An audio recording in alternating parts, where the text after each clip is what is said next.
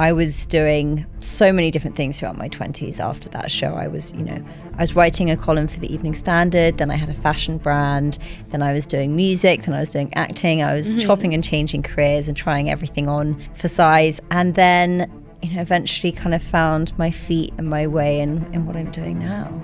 So your Saturn return is something that happens in your late 20s, so around 29, as Saturn returns to the same place in the sky it was when you were born.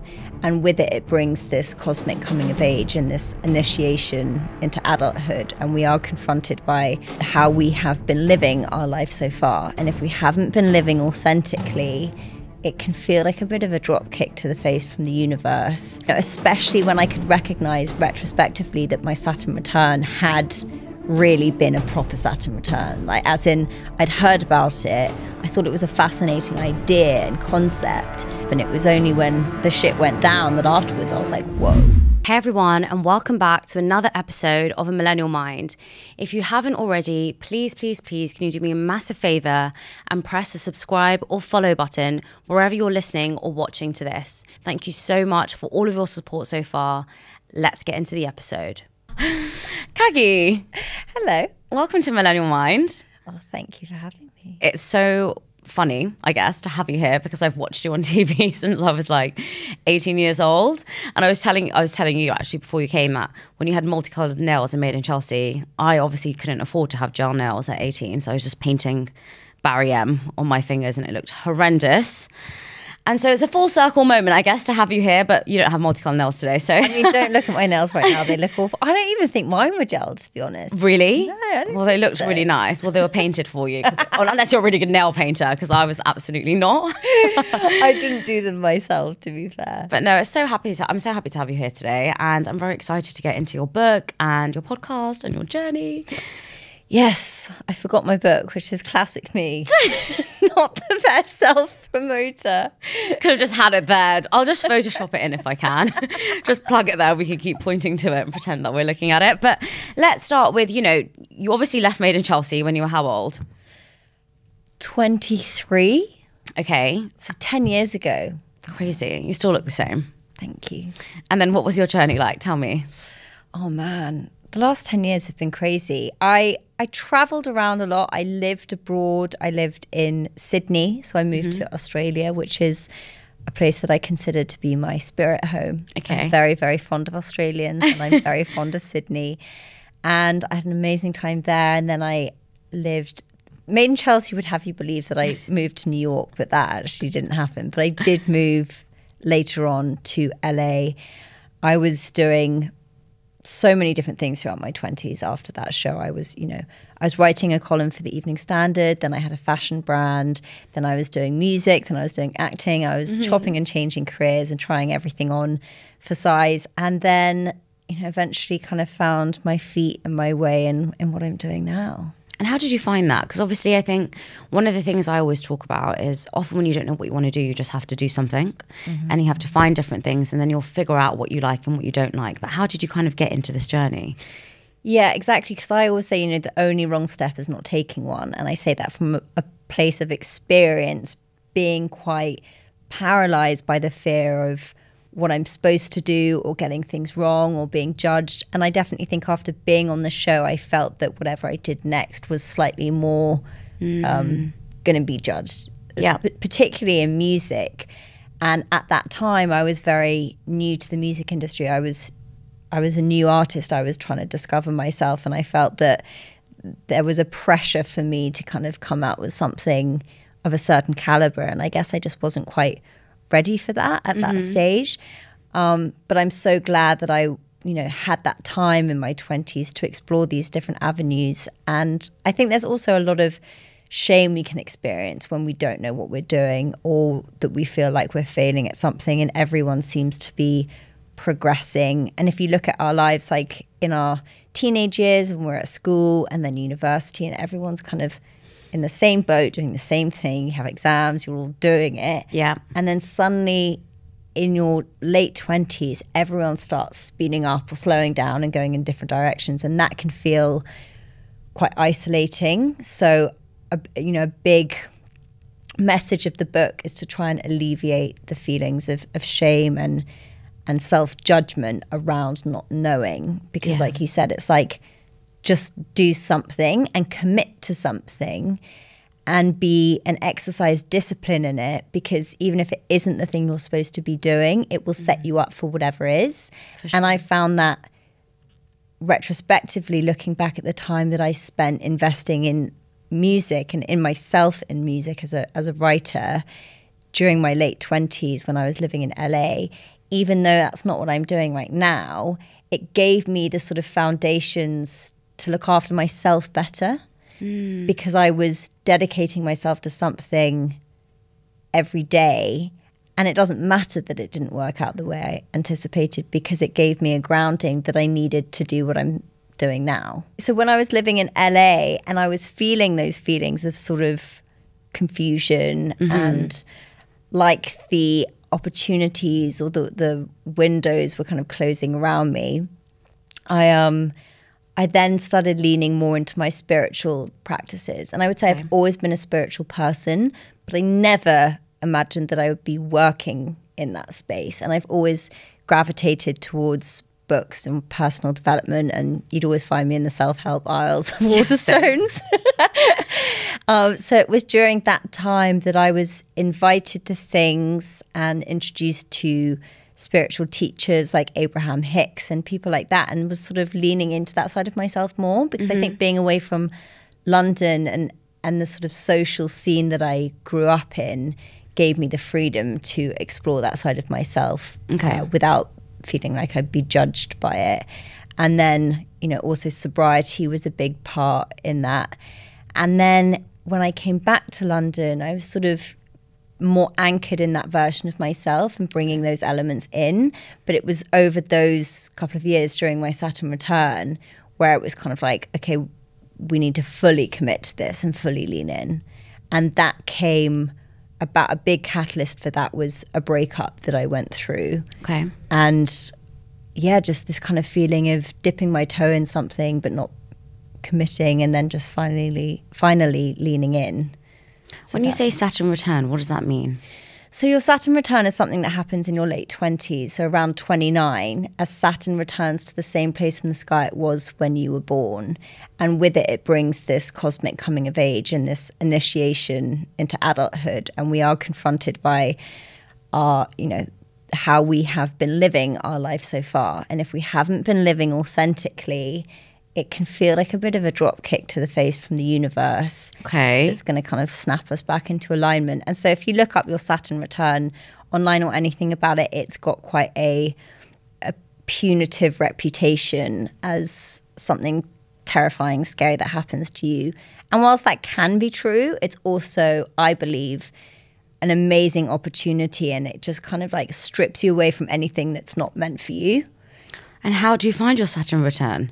How do you find out when it is? You can find out online if you have your birth time, and you can see exactly. So when you say you're 29, so you could be going through your Saturn return. This might be my Saturn return. Might be your Saturn return. How long is the period? So it's like about 2.5 years that it lasts. So something transformative has happened to me recently. So that would be weird if it's the same day. Would it be the same day? You should look up your Saturn return, because you may well be going through it right now. You're the right age for it. What? Mm-hmm. This is crazy. I was actually going to ask you why you named it Saturn Returns. Yeah, there we go. Yeah, that's why. And it was when I was living in LA, someone told me about that I was about to go through my Saturn return, and that, I should expect to be feeling the way I was feeling. And you also have a progressed lunar return, which happens just before your Saturn return. And that's why it gets a little bit complicated, but that's like at 27. Mm-hmm. And that is also quite turbulent emotionally. And then your Saturn return hits, and then hopefully you come out the other side feeling a lot more grounded. Okay. But people will have big shifts in their career, relationships often that have felt in alignment through, our 20s, that perhaps are no longer really at the core of who we are authentically, can often fall apart. And then yeah, there's a lot of stuff that goes down. How interesting. So I'm sure there are a lot of people listening and watching this that are probably thinking, what on earth are you two talking about, okay? What do you mean when Saturn returns to its original place from the birth chart? And, you know, I don't know if you've seen all of these memes at the moment of when people, like Gen Z, call into sick and they're like, the moon wasn't in orbit last night. And, you know, the energy is just, you know, my crystals weren't charged and I'm not able to come in today because I'm feeling sick because the moon's in the wrong place, okay? So I've seen a lot of these memes and, you know, someone actually said to my boyfriend, the moon wasn't, you know, there's something about the moon, so he wasn't able to go into work that day. And my boyfriend was like, what do you mean about the moon? And whenever I'm having a bad day, someone will be like, it's the red moon lunar cycle. And I'm like, I love it. What does that mean? So can you tell me, how does the moon, finally, can someone tell me, how does the moon affect my mood? What is the actual correlation? I've got to say, I live for astrology memes and I just love all of that stuff. And I've got a lot of friends now that are in this space that just, when they tell me what's going on and do my chart or do, you know, synastry readings and stuff like that, it's just insane what they know. But in terms of how the moon affects us, if you think the majority of us is made up of water and the moon, you know, has that effect on the tides. So it's inevitably going to have an effect on us. And within the cycles of a moon, I also really like to kind of connect it with a woman's cycle, like a woman's menstrual cycle. Okay. So if you actually see, those two always used to be considered basically one of the same. And women, when they are together, I mean, we're going off on a bit of a tangent here, but they would bleed at the same time. And then if you actually align that with the moon, it kind of tells you something about yourself. So whether that's happening on a full moon or dark moon or a new moon, and then you can kind of like tap into what's happening in that kind of cycle. So within the moon's phases, and if you want to get someone on to talk about the moon, you could get Kirsty Gallagher, who's one of my best friends, and she knows everything. So I'm not even going to try and pretend I know nearly as much as she does. But the phases of the moon that I particularly like is the dark moon, which is just before the new moon. And that's when I feel most impacted because it often stirs a lot of like emotional stuff that's going on. So it's like, it's a dark time, it's an inward time where you feel that stuff that you haven't confronted or things that are irritating you or frustrating you come up. And so you can feel quite dark and kind of down. Yeah. And then the idea is that with the new moon, you then kind of clear that and you make the intention to clear that and then reflect on that the next time the cycle comes around. So you'll often notice it when you start paying attention to the moon cycle, that themes will reappear. And so it's the opportunity within it is to start using that as a framework to let stuff go and to manifest stuff into your life as well. Astrology is so broad, isn't it? And I guess so broad. It's quite difficult sometimes to get into these things when you don't really know much about them. So how did you kind of tap into the astrology side? Because spirituality and astrology are linked, but they're not, you know, the same thing necessarily. That's true. And I would say that it was probably connecting with Nora, she's the resident astrologer for Saturn Returns. And she reached out to me on Instagram in 2017, I think it was, when I was doing music and I was releasing music. And we just developed a bit of a relationship online. Okay. And she then would sort of ask me stuff about my birth time or whatever, and then would do my readings and say, oh, this is going on for you, you should watch out for this time. And it sort of ignited a bit of an interest and fascination. And then, I don't know, I then started to kind of combine those things, or they all fell into place at the same time where, you know, especially when I could recognize retrospectively that my Saturn return had really been a proper Saturn return. Like, as in, I'd heard about it, I thought it was a fascinating idea and concept, but it wasn't like when I was I knew exactly when I was going to go through it or was watching for things to happen. It was only when, you know, the shit went down that afterwards I was like, whoa, that was a Saturn return. And then I wanted to kind of bring these elements together. And for me personally, I enjoy anything that's a bit mystical, magical, the esoteric, this, you know, outside the sort of drawing outside the lines a little bit. And the podcast and the book kind of ties all those elements together, because I love personal development and I love spirituality, but for me, astrology gives it this really beautiful umbrella that we can view things through. And it means that it gives you a better understanding of self and your own sort of internal landscape, but also how to kind of navigate things that are going to happen in your life, like an internal navigation system of like, okay, there's going to be a little bit of traffic, right? You know, give me an example, because often I think if you I truly believe whatever you focus on will happen. So if I said to you, Caggie, tomorrow you're going to get a weird energy, and someone, you have to be alert around people around you, then don't you feel you'll be a bit more closed?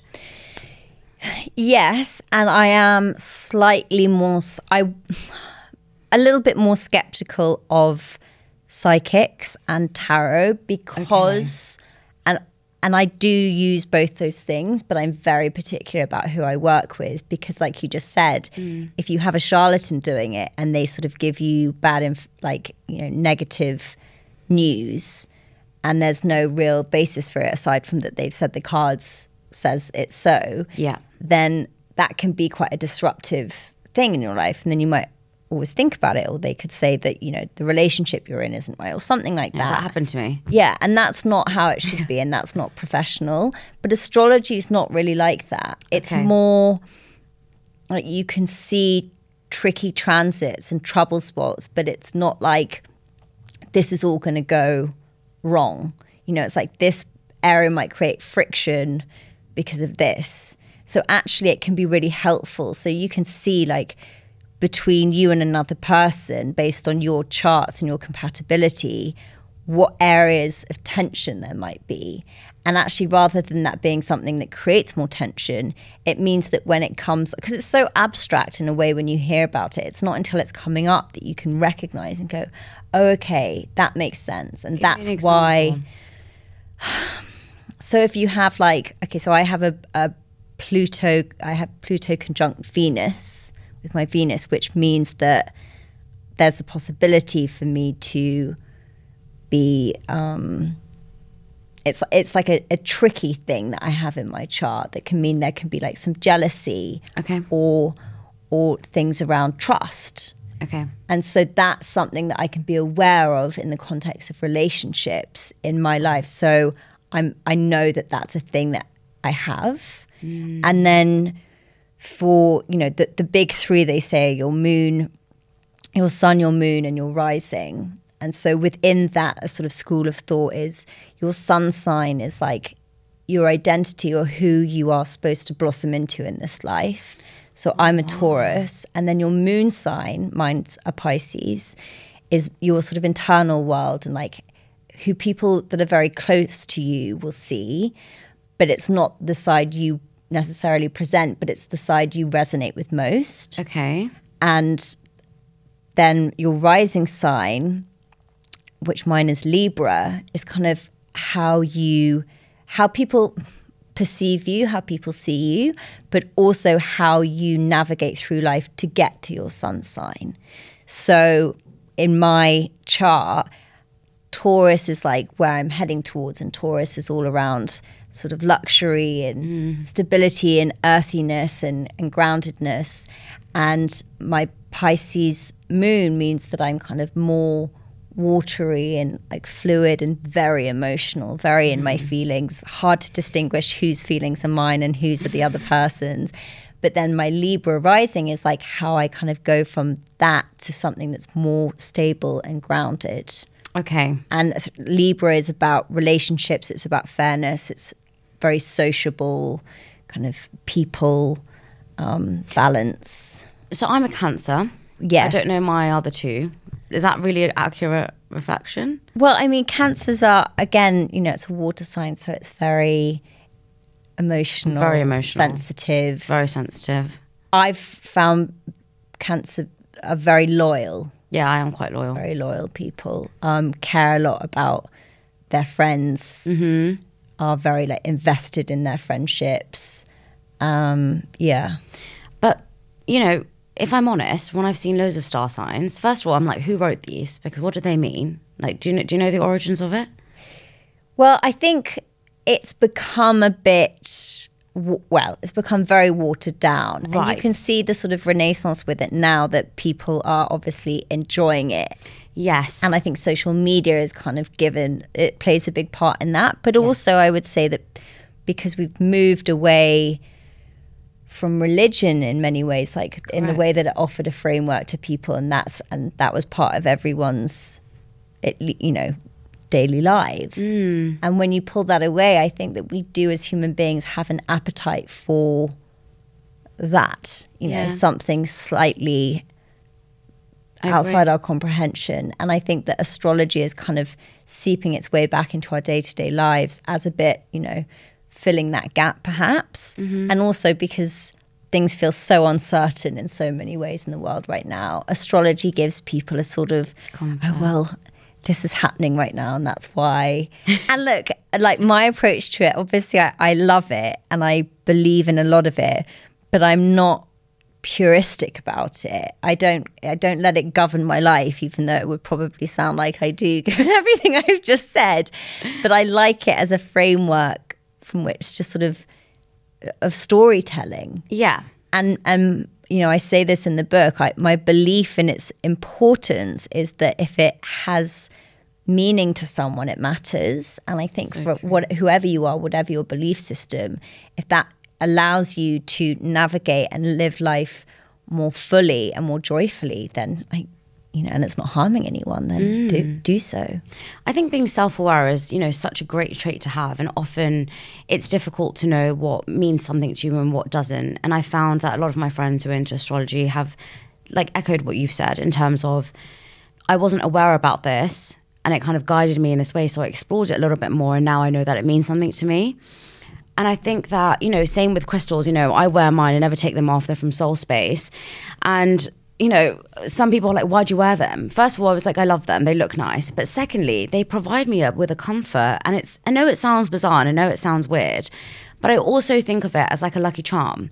When people are watching football and they wear their football t-shirt because they believe it's absolutely not going to impact the game, but they feel, part of it and they feel it's lucky for them.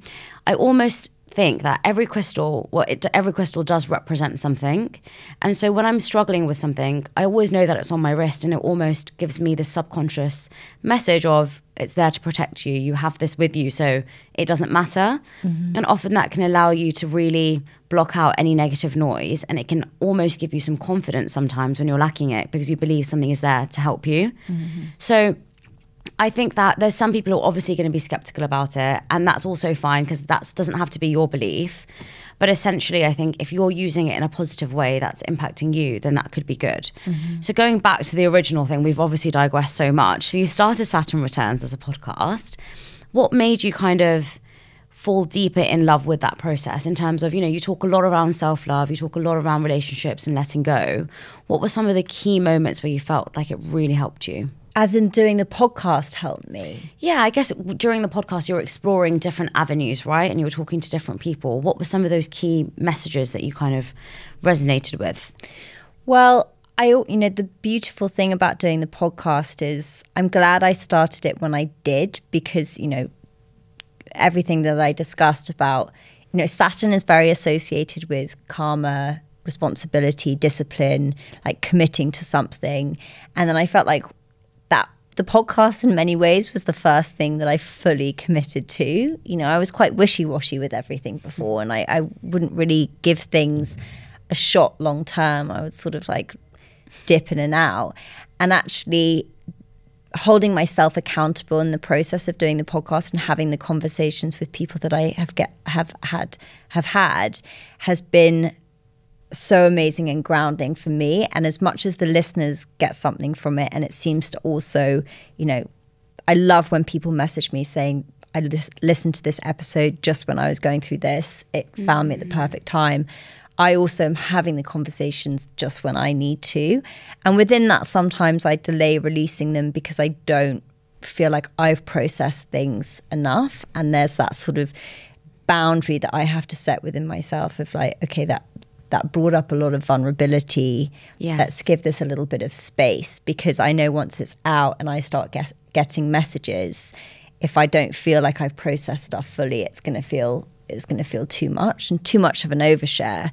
So, I mean, I've had some incredible conversations. I've got to learn so much, but particularly I think that the ones around relationships always land for me, because I think it's a subject that we know so little about, and yet we are all, it's the thing, you know, we all want love and we all want to love and be loved, and yet we learn nothing about it at school. It's only through our own sort of heartbreaking experience that we figure it out, and often we still get it wrong again and again. So I think that there's so much in that subject, and I also believe that our capacity and ability to love another, or a level of intimacy we can go to with someone, is a direct correlation to where we can meet ourselves. That a partnership is always a mirror. Yeah. And that, you know, I'm twice ruled by Venus, if we want to bring it back to astrology. So it makes sense that that's a topic that I enjoy. And then also the sort of self-worth stuff, like that's something that's a constant work in progress for me. But it's been my experience that the more vulnerable and truthful I can be and can share that side of myself, in turn it invites other people to do so, but it also has made me feel a lot stronger.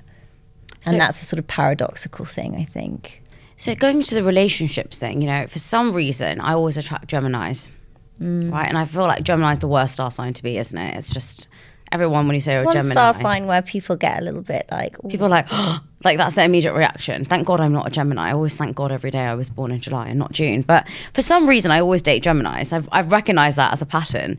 And I think my nervousness around, I guess, doing like a birth chart, because, you know, I'm Indian, and within our culture, you know, astrology is huge, by the way, huge. And people base things on like a face reading, like a birth chart, all of that. But my parents were never really into it.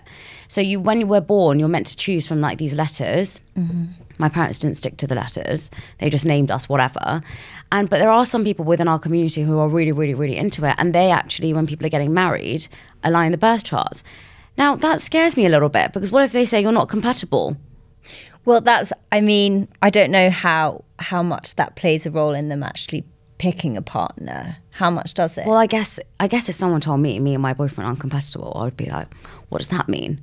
That's when I tend to sort of dismiss it, because I think that it can be a useful tool. But if you're in a happy relationship with someone and someone comes along and says that you're incompatible based off your birth chart, I would really just not pay any attention to that, because you know, it's not, you ultimately make these decisions for yourself. You still have free will. It doesn't mean that you are going to be doomed because of a birth chart incompatibility. And actually, I don't know, do you have a boyfriend now? Yeah. We haven't done a birth chart reading, whatever no. it's called. I don't know if it's a compatibility test. I think it can be nice in terms of seeing where there might be points of friction. Yes. And which there inevitably is in every relationship, but not as is this person right for me or not? And I think a lot of people have told me as well, a good astrologer will never say, you know, you're going to break up or this is bad. Exactly. He will say, you know, these are the areas you're aligned. These are the areas where sometimes you might, you know, have a bit of friction or you might argue about whatever. Mm-hmm. But I have had some readings done before, and I remember getting this reading done from this astrologer, and I guess also, I'm a little bit skeptical, because there's always this debate around, do you believe in people who can predict your future, or is there free will? Now, I'm also weird because I believe everything happens for a reason, and I really believe in timing. So you know how you've just said you've had conversations with people on this podcast, on your podcast at a particular time. I feel like I've also had conversations where I'm like, I really needed to hear that today, or you've really come into my life for a reason, because I have no idea how I got in contact with you, and I have no idea why we're having this conversation, but you've impacted me in a way that no one else could have in this moment. Mm-hmm. So I really do believe in that. But a lot of people have this debate, and a lot of people have this kind of paradox of, well, if everything's meant to happen for a reason and everything's written for you in life and your destiny is your destiny, then is there such thing as free will? I don't think it's fate versus free will. I believe it's a dance between the two. And I think that we have opportunities and sort of timelines that are presented to us. I sort of imagine that, like, you know, there's many, many, many different ones going on simultaneously that we could pick. Mm-hmm. And it's up to us, like, which ones we decide on. Like, we are the masters of our fate, but there are things that are going to come into our life as opportunities, and we might not be ready for them, and we might reject the opportunity, but I believe then it will come around in a different form. So I think, you know, we have the lessons and the experiences that we have to go through in life, and I enjoy astrology as a kind of a tool for that, but that doesn't mean that you don't have free will. So do you believe that people can predict your future? No. Okay. I think, again, that some people have gifts, and like some people have gifts and they have, you know, they can connect with other realms and communicate things, and they can bring things into your awareness, but they should never speak in absolutes. So it's more, this is an opportunity that will be presented to you. Correct.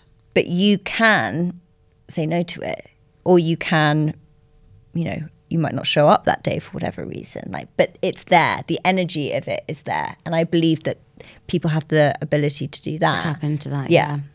Yeah. Just before we started recording, you told me this girl next to you kind of sensed an energy around you, and I truly believe that. I think, you know, genuinely, when you meet people, you'll be able to tell if they've got good energy or not. 100%. And I released a video on that, and some people were like, well, what if your energy is actually your paranoia?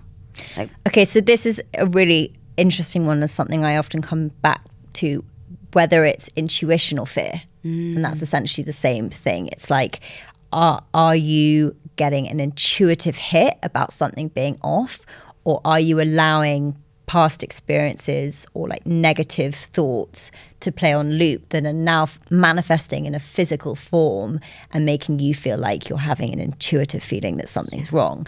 And that is hard to discern, because I often find myself thinking that it's an intuitive thing, and it's actually not. It's just paranoia, fear.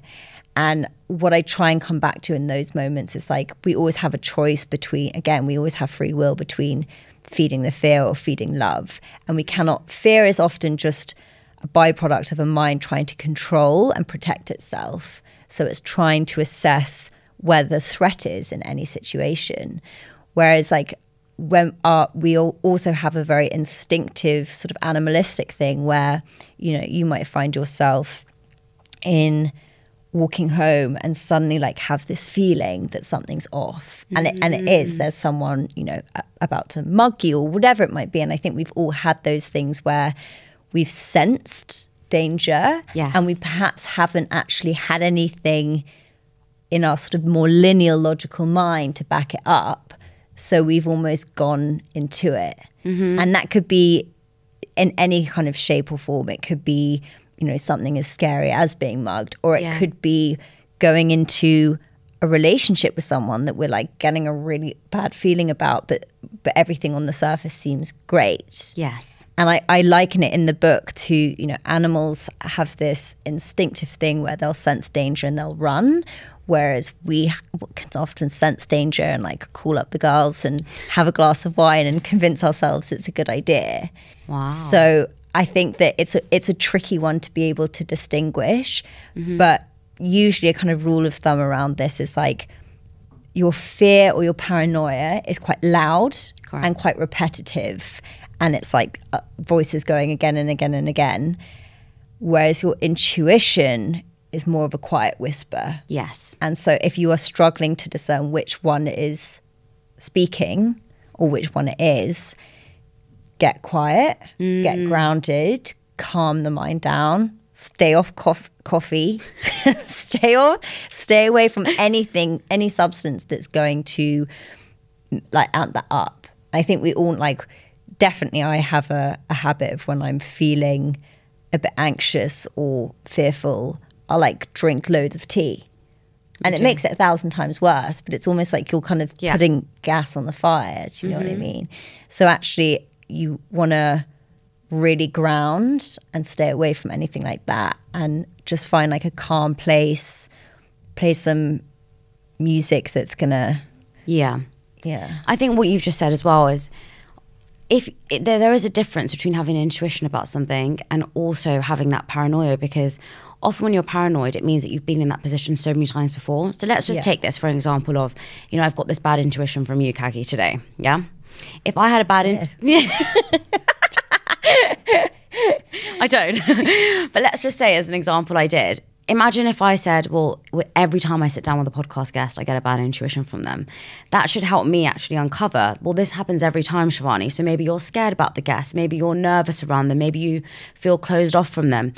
But let's say, which I've never had with any guest here, I've never, ever, ever had a bad feeling. And let's say one day when I sit down with someone, I would probably listen to that because it's never, ever happened before. But I would always question it. And I think, often we're so scared to share our insecurities, and we're so scared to share why we feel off with someone. And often that could be deep rooted in jealousy or envy or worry or expectation. Mm-hmm. Or also in terms of self-love, like, I don't think I'm good enough to sit here with you, which is why I feel a bit more nervous around you, which is why I feel a bit more closed off. And I think one of the things you've spoken about as well is just to really confront a lot of your feelings and to communicate them. And from being in a relationship previously to now, I think one of the best things that me and my boyfriend have learned to do is just communicate. And I always tell him, if you're feeling insecure about something, it's 20 times better to just say, I know I'm being illogical and I feel insecure, but I am just a bit annoyed about this. And I do the same now, and I mirror that, and I just say, this is totally illogical, but I'm feeling really insecure and really upset about this. And he's like, I actually understand why you would based on this, but just to let you know that, you shouldn't. And it's so uncomfortable to say that. It's so wildly uncomfortable to say, I feel really insecure about this really small, idiotic thing that I know it's embarrassing to say out loud. But in doing that, we're able to just communicate so much more effectively. And the more and more you do something, the less scarier and the less cringy and the less embarrassing it becomes, because it just becomes a way in which you are learning about each other and understanding each other's deepest thoughts. And that way your relationship strengthens. 100%. And it, like you said, it's a lot easier said than done. For sure. But when you start practicing that trust muscle, you have that new form and that new pattern of behavior to go, okay, something's coming up. And also to kind of go back to your question of how do we know? If we do apply it to the context of a relationship, if you have something that's coming up as an insecurity or a fear or a paranoia and you don't know, bringing it to the table but having ownership over it, because I think we're very quick to like project it onto the other person. Yeah. And actually within that, we're sort of subcontracting our own authority, and we're putting them in a position of I don't know, that they're responsible for how we're feeling, whereas that should never really be the case. So true. And when you bring it to the table, you will be able to tell pretty quickly whether it's an intuitive thing, a fear, a paranoia, because their reaction will tell you everything you need to know. And like you said, when we can like master that communication, relationships become, they go through a rhythm of it a lot quicker. You don't 100%. Allow things to get to the point of, and I am very guilty of burying my thoughts. I still am sometimes, rather than communicating them straight away. I'll allow them to kind of ruminate. God, that's a big question. Because I don't, to be honest, I don't entirely know. I think it's something I'm still trying to work out in myself. I think that, I'm not sure, but it's something I still find hard to do. I just don't think we're like conditioned to do it, especially as women. I think it's like, we're told to be good, nice, agreeable, polite girls. Yeah. And so the idea of going, hey, I'm having this irrational paranoia about this thing, it just doesn't feel comfortable, because you don't want to be a burden to someone, and you don't want to seem crazy, or like all the things that we get labeled. And so you kind of bottle it up and just go along with things until you explode one day. And that's something that, I think a lot of people relate to and struggle with. And it goes both ways. Like, men have their own reasons for struggling to communicate things, because perhaps it might make them feel unmanly to say that they're feeling insecure about a relationship or whatever.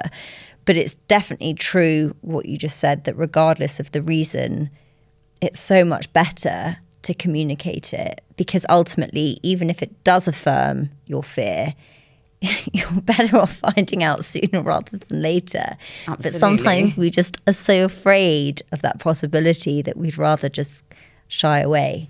I think for me, I always think about, do I want to make this relationship, this friendship, whatever it is, work? Is this issue important to me? And if it is, I almost force myself to confront it and to communicate it, even though it's so uncomfortable. Because when I don't communicate and when I don't want to speak about something, it's either I don't want to uncover either my responsibility in the situation, or it's the fact that I just don't care. Because if I no longer care, then there's no point me bringing it up, because I don't want to know what's happened. But sometimes in certain situations where it's really, really difficult to bring it up, it's because everyone has a part to play in every situation. And it's too scary sometimes to admit that you have fault, but also that you are insecure. And look, we are all insecure about something or the other. Everyone can look at someone and think that's so amazing about them, but have no idea what battles they're fighting within themselves. And I think confrontation is such a great tool, because it's labeled as such a bad thing. And I talk about it in all my podcasts, but it's a way to solve a problem. And the only way you're going to solve something is if you talk about it. Yeah. But it is uncomfortable. I never used to be like that when I was younger. I would bottle it up, scream it all out, and then think, oh my God, why did I just say that? And now I'm never going to say anything again because I can't communicate. Yeah. And it comes into my life in every area, because I have historically been someone that adopts the sort of head in the sand approach and hope when I resurface everything will have figured itself out. But like you said, whether it's friendship or professional life or relationship, it is a gesture actually of your care and commitment to something. And I've had it when friends, like recently, not that long ago, when friends have kind of called me out on stuff. Yeah. And I found it really, at first, sort of confrontational and uncomfortable. But now retrospectively, I'm like, that's so amazing that they cared enough and that they value our relationship to say, hey, this isn't making me feel good. Like, can we talk about it? Yeah. And can we work on it?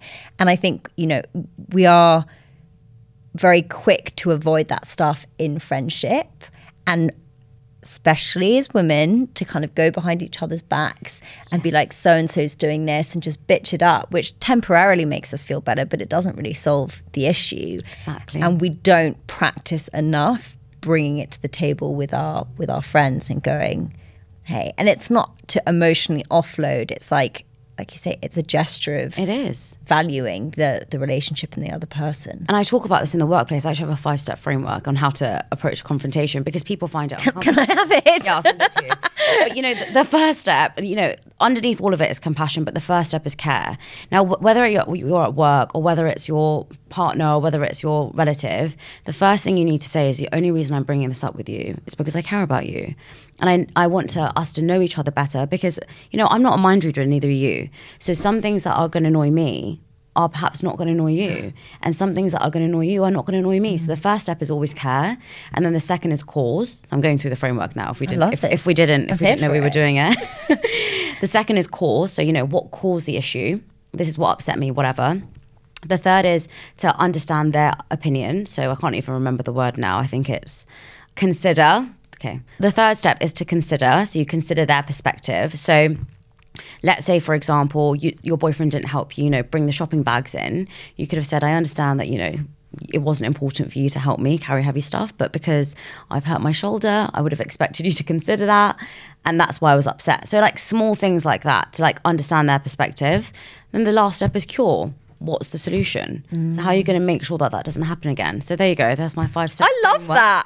Can you send that to me? I'll send it to you. Because that is honestly, people don't have the tools. And if you are a recovering people pleaser like myself, it's achingly uncomfortable, because you associate confrontation with aggression. 100%. And perhaps you had experiences growing up where it looked that way, and it was modeled in a way of intense conflict. Correct. Whereas actually conflict doesn't have to be. It can you can navigate it in a healthy way. It's so true. But those are really, really helpful, and you can apply you can apply it to everything. So I actually talked about that when I went to do these workshops in workplaces, and I'd always say to people, start with care. And someone said to me, how am I going to tell my manager I care about them? I was like, well, obviously to your manager, you're not I love you and you mean everything to me and I wouldn't live my life without you. But there is that element of, I really love this company, And it's important that, you know, there's a good relationship, because culture is really important to me. And that's how you word it. You don't say, you know, you love your manager and you can't live without them. You know, people take it to the extreme, but you can apply that to everything, because cause, consider and cure, they're very easy to apply to the workplace. But the care element, I think, is different when you're obviously speaking to your colleague. It's of course, you know, less emotional. But, you know, how many people can relate to at home when their partner like leaves the loo seat up or something, and there's just an explosion, because it's like, say, for them, they're like, what the fuck is happening? Yes. Like, this is such a small minor thing, but they haven't communicated why that matters, or the like several things that have led up to that explosion. And then you create this sort of unnecessary fracture, because you can't, when you're meeting conflict from a place of heightened emotion and anger and just blaming and shaming the other person, they're not going to open themselves up or be willing to find the cure. It's so true. Or find like the way the next time that stuff happens, they can do something different, and you then end up just repeating it. That's why I think confrontation is so important, because I almost think of it as like a block. So if you think about like a Lego block and you don't address it the first time, then you're building it up the second time, the fourth, and you've got like 6 blocks. But when you're then blasting that person, you're bringing up all of that stuff that they have never heard about. So like, you did this in 2009, 2017. I remember that. So and I think, and the other person's like, what the hell? I didn't even know. And you could be doing the most annoying thing. Now, it's very difficult when someone's annoying. You know, I once was with someone, and every time they used to drink, they used to like drink something, and then they go, how do you tell someone that's annoying? You can't just say it's annoying if every time they drink something, they're like, it's just so annoying. It's like slurping. But I just had to one day being like, I think one day I did flip and was like, oh, you've got to stop doing that. And they were like, doing what? And they didn't realize that for years and years and years that they had done that. Anyway, I think I'm not going to repeat it because it's inappropriate, but a friend was telling me that at work he was sort of getting shit like every time he went in, and was just not saying anything, just taking it on, because that was just what people did. And one day he came in and snapped and said something so rude that the whole office was like, whoa. What did he say? I can't say. But he was like, oh shit. That might have taken, but it was just, you know, like exploded. 7 months of internalizing that he just exploded. I can't have a serious conversation. I'll tell you after. I think that, anyway, so confrontation is, you know, I think it's a really important tool, and I hope that framework is helpful for everyone who's been listening. I'm going to do some more around that, because as much as the care element is the first step and the most important, it's the hardest step, because if you're angry at someone, it's so hard to say, you mean something to me. It's much easier to detach. And, you know, letting go is something you speak about a lot. So letting go for a lot of people is very difficult in terms of, you know, a job or a relationship or anything that's a massive change in your life. And obviously you've moved from LA to, well, you lived in Australia for about a month, right? And then you came back here. I was there for 7 months. Oh, wow. Sorry. You were in Australia for 7 months. And how long were you in LA for? 2 years. Moving across countries, and obviously you let go of a really hard relationship. And that's something that a lot of people speak to me about, is when you're with someone and you know they're not right for you, how do you let go? And what are some of those tools or all those coping mechanisms that you went through? Well, there's a couple of things in that I find really useful. I think when we go through a breakup, what we have to remember is that what we are grieving, and to make space for that grief, but also what we're grieving a lot of the time, like a huge component of it, is a hypothetical future rather than like the reality, you know. And yes, there is the very real thing of that person's presence no longer being in your life, and I say in the book, the heart and the body don't know the difference between whether someone's like do you know what I mean? So they're just grieving their absence. But also we attach so many expectations, and we imagine that our futures are going to intertwine with this person, and we're going to, you know, have this house and we're going to have this family. And there's so much pain in letting that go. And there's also, it brings up a lot of fear, because we're suddenly faced with this blank canvas all over again. And that can be a terrifying thing. And so I think it's just allowing yourself the space to grieve.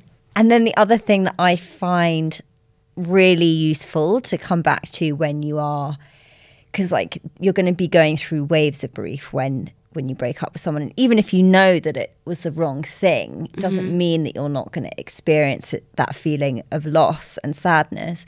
But there's a quote, I think it's Elizabeth Gilbert, which is, there's no such thing as one-way liberation. So ultimately, if it liberates one, it liberates the other. And I think that's a really, really useful thing to come home to, because if one person has said this isn't right for me, even if you don't feel it at the time and you think that you are right for me, eventually, I promise that people will realize and recognize that actually it wasn't, and that something far better and far more aligned was around the corner. And it's just about surrendering to that and trusting that a little bit.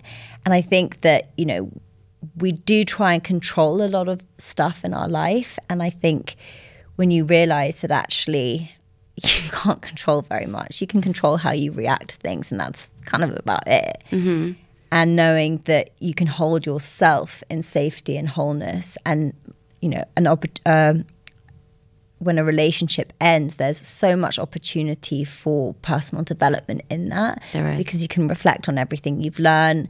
And, you know, my mum sent me this really beautiful quote, and it was like, we're here to grow in wisdom and to learn to love better. And I love that, because, you know, any opportunity or any experience of love is something that should be celebrated. And I think that we attach a lot of expectation onto whether that lasts forever, and that if a relationship ends, it means it's a failure. And I don't think that's true. I think even things that have failed, like if we could change our practice around breakups and actually have a closing ceremony together and actually show gratitude for each other and everything that we learn, like how beautiful would that be? Yeah. And, you know, to tie into the energy stuff we've been talking about, cord cutting can be quite a powerful technique in breakups, because when you are with someone, you get very, you know, your energies are very intertwined and you're very connected. And cord cutting is a sort of spiritual practice that disconnects you from that person's energy. And like, you know, whether that's just simply having the intention to do so, it's incredibly powerful, because often if we didn't want it to end, we will hold on to that cord, and it can become really burdensome, and we can carry it around for years. So you have to kind of make conscious intention to release that person and release them from your life and send them love. Yes. Send them love. And like, there's so many like beautiful ceremonies and stuff that you can do just for yourself. So I think there's so much wisdom in the pain of breakups. I agree. I think, you know, when I've had a breakup, I think it's been the most valuable and the best time for me, because I've learned so much about what I want and what I don't want, and it's helped me to grow so much as a person. And I always say to people, when you're younger, you should date, because a lot of people feel that, you know, when you're younger, you want to marry the first person that you're with, right? Everyone thought their 18-year-old boyfriend was going to be their husband.